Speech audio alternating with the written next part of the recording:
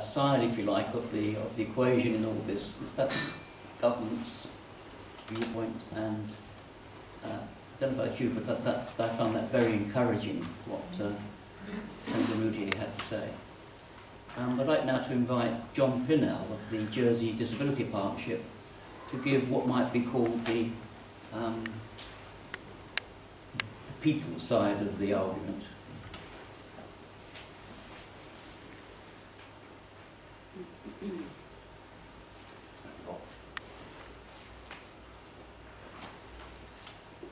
Ladies and gentlemen, good morning. My name is John Pinel. I'm currently the CEO of the Jersey Voluntary Community Sector, which is about to pack up, but I'm also part of the Jersey Disability Partnership. Thank you very much for giving me a chance this morning to give you a brief presentation on the view of the Jersey Disability Sector. I'm not, of course, the only voice of that sector, as there are at least some 200 voluntary organisations involved in providing services within that sector, many of which are represented here today. But for the last 4 years, I've been working with the Jersey Voluntary Community Sector, which was set up to provide a voice, of course not the only voice, but a voice that could provide some representation on issues which affect and concern many charities and non-profit organisations, and therefore affect our whole community. And that, of course, involves government policies such as disability legislation, and a previous example was the Charities Law. We were asked by government specifically to be an independent, critical friend of government.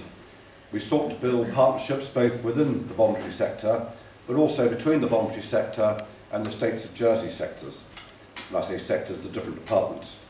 We also sought to build capacity, awareness and credibility for that sector. And importantly, we worked very hard to promote awareness of disability, because as Paul Rucher alluded to, a lot of people, a lot of corporates don't really understand some of the challenges that face people with disabilities. And we've also encouraged the government, we've been pushing an open door, but encouraged the government to get on with legislation, disability legislation, including all the steps that lead up to that. So perhaps I'm representing the view of the Jersey Disability Partnership, which meets fairly regularly, and this is going to continue. I may be talking to the converted, but I'd just like to remind you in the broader context that the voluntary and community sector in Jersey is very active. It comprises about 1,000 organisations, of which about 350 or so are charities, and the others are non-profit organisations, so it's quite big. There are thousands of volunteers in Jersey, freely giving hundreds of thousands of hours of voluntary service to our community, or communities may be more appropriate because some of those work overseas. As in the UK, the sector is enormously diverse. It covers arts, environmental, faith and community groups, overseas aid, sports, animal welfare, women's organisations, and of course health organisations, mental and physical health organisations, which comprise about 200 of those. Having said that, and I was a soldier for 25 years, one of my scariest moments was giving a presentation to the Jersey Women's Institutes. The front row of the audience, which comprised my mum, my aunties, and several of her friends that I'd known for 40 years, were no longer my mum and my aunties. They were the Women's Institutes. It's like being grilled by a group of investigative journalists. They're very sharp, and it's one of the most intimidating sights I've ever seen. And in the back of my mind was the thought that perhaps they're like the Gurkhas and they take no prisoners. The health-related charities, most of which are involved in some form of disability support, as I say, about half or more of the 350 known charities, and there are other organisations as well. Perhaps what may be surprising is that the diversity found in the UK is mirrored in our very small community of 100,000 people, 100,000 or so, depending on whose statistics you listen to. I think that, and Paul Rucher is a great champion of the sector, has often said, well done and thank you to the voluntary sector. And I only mention that because I think that the work done by most voluntary organisations is to some extent unseen, but certainly should not be unthanked. I'm also the commander of St John Ambulance Jersey and a couple of other charities, and I've been so for the last 12 years. So the point, what's the point of that? Well, the point is that many of you here are involved in more than one charity. And again, I think it's a bit of a slap on the back, really, for Jersey people, that they do get involved in so many different charities and so completely. I know volunteers that give 1,000 hours a year of their time, that's 10 hours a week, won't want that, that's 20 hours a week, to their charities. That's fantastic. So back to disability, it's been quite a long journey, as Paul alluded to. The formation of the Jersey, until the formation of the Jersey Disability Partnership, which was initially sponsored by Shop Mobility in Jersey, there was no government initiative to review the island's position in respect of the breadth, depth and the social consequences of disability in all its guises here in Jersey.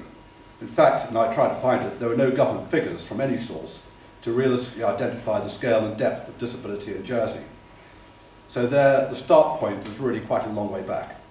And with the backing of our 200 or so members of the Jersey Disability Partnership, that includes individuals, organisations, some states departments as well, and I'm very pleased to see some here, not least poor old Will, pulled out of Social Security, gets volunteer for every one of these meetings.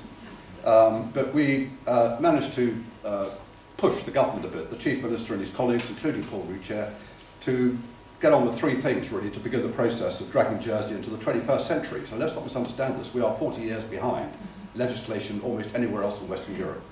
And certainly as far as its stance on disability enablement is concerned. So the catalyst was detailed research on the whole issue, and we pushed very hard for it to be both a medical model and a social model. There's not much point in identifying how many people there are in Jersey with what form of disability unless you understand their needs and the impact of those needs on their family and on our society. This was conducted in 2015, and the figures were released in January 2016. Anna Hammond of the Chief Minister's Department, who's here somewhere, oversaw this and did a terrific job, in my view. Paul didn't mention the figures, but just to remind you, on the medical model, there are some 13,500 people in Jersey, roughly, who've been diagnosed by a medical professional with a disability. But if you take the broader UN definition, which is some form of impairment which affects your family, your social, or your working life, the number goes up to about 34,000. Well, that's a third of the population of the island. So this is a big issue, and it affects arguably a third of the island's population. And through them, of course, their carers, their families, and so on. So it's important. This obviously informed much of government policy going forward, and Anna's recently produced the strategy framework, consultation document due out tomorrow, I think. And again, she's done a terrific job on that. So it's not a question of lack of action, it's really a question of trying to push the thing through in some reasonable time frame. I'd also say that Paul Rucher, and I have to say this since he's here, no, not at all, has been a great champion of disability in Jersey, and it's no surprise to see him here today leading the charge on these speeches. Having identified the numbers, the second outcome is to develop the strategy, and this is now what is coming out for consultation tomorrow. Please do, as Paul said, please do respond to the consultation, because it's important that your views, the voluntary sector's views, are known and inform that process. If you look at it, the three-stage process, you've got the survey, then you've got the strategy consultation, then you produce the law. So the strategy should inform the law. So that relies on your input to help shape that. And as we found with the charities law, we're able to influence it and make sure that it sort of fits our purpose. It doesn't put us all out of business, for example. The final action promised before this government finishes in May 2018 is for Social Security, because under our system, as Paul mentioned, it moves from Chief Minister's Department to Social Security, who brought in all the other discrimination laws, to bring forward discrimination legislation. And our view on that, and I think this would be agreed, well, it wouldn't be agreed, it needs to be proportionate and balanced. It needs to be appropriate to our voluntary organisations and our society, and put a structure behind dealing with the issues of disability and enablement in all its guises. That also should include a period of reasonable adjustment, not least for corporates and business premises to adjust to whatever the requirements are. You can't do it overnight. My concern is that legislation may now be at risk because although, as Paul said, the Social Security Minister, Susie Pinel, who I know quite well, has committed to drafting the legislation in 2017, next year we go into the silly season. May 2018 are the elections. And my concern is because of the time it's taken to get to this stage, and the consultation documents and consultation on the strategy, it's not the final strategy, that if we don't get that legislation out before the next election, the chances are you may end up with a new minister, or ministers. In fact, you may have a whole bunch of new ministers. And it may be kicked into the long grass, and there'll be a further delay. my concern is that time will tell, but if this doesn't happen before the next election, it could be pushed off for another year, and Jersey will remain one of the few advanced nations not to have a law to handle the situation. I'd like to add that legislation alone is only part of the solution. There will be challenges to the strategy and then law, not least from part of the commercial sector. And the voluntary sector needs to work with government to address the concerns of the commercial sector, the corporates, and hopefully they'll get involved early on to say, look, this is achievable, this isn't, or we need a period of reasonable adjustment, whatever it to be. I would say that looking at some of the previous discrimination laws, there have been outcries from some of the smaller businesses about it's going to put them out of business and so on. So keep reminding them that we are 40 years behind the rest of Europe. So it's not a question of, we shouldn't do this, it's a question of get on with it as soon as we can. I would say that there are some champions out there. A year ago we ran a conference for the International Day of People with Disabilities, the UN Day. We had some fantastic champions from business talking. Seymour Hotels, who won a national award for their welcome programme for both employing people with disabilities but also taking on board guests with disabilities. Liberty Bus, who've introduced a fantastic initiative about training their drivers over disability awareness and, interestingly enough, customer service, which has been very successful. RBC, who also won the JET award last year for the best employer in Jersey. So there are great champions around. We need to get the rest on side because we don't want that to slow up the law. But my view, the greatest challenge is not perhaps bringing in the law, which is going to be a big enough challenge, but it's bringing about the culture change.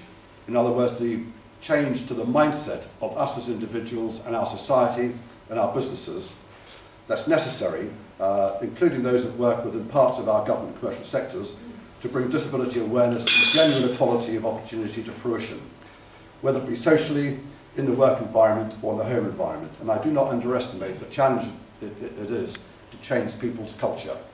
The law is part of that, but we all play a part in that in terms of getting people to come on side with it. The point of that, as Paul mentioned, is to enable those with disabilities to reach their full potential and to live full lives, to be able to work if they're able to work, but to be able to work if they want to, and to enjoy themselves, get some satisfaction out of lives. There are great examples of people, families and organisations that do it well, but much more needs to be done. Thank you for listening to me.